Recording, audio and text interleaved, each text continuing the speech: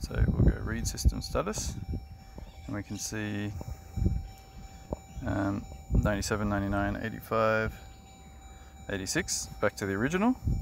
So we'll go over here, select procedure, write suspension height values, start.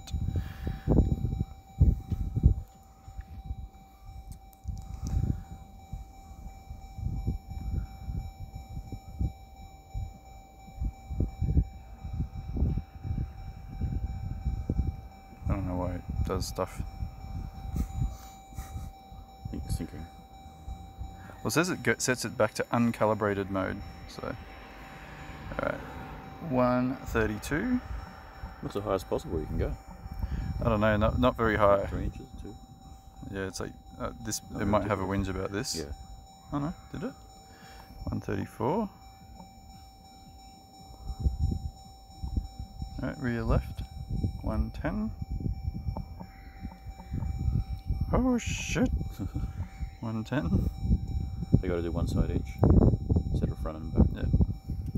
It's there that like they adjust it in the factory in case it's like a bit wonky, so it looks all right. Testing in progress. Completed successfully. Procedure completed. Sweet.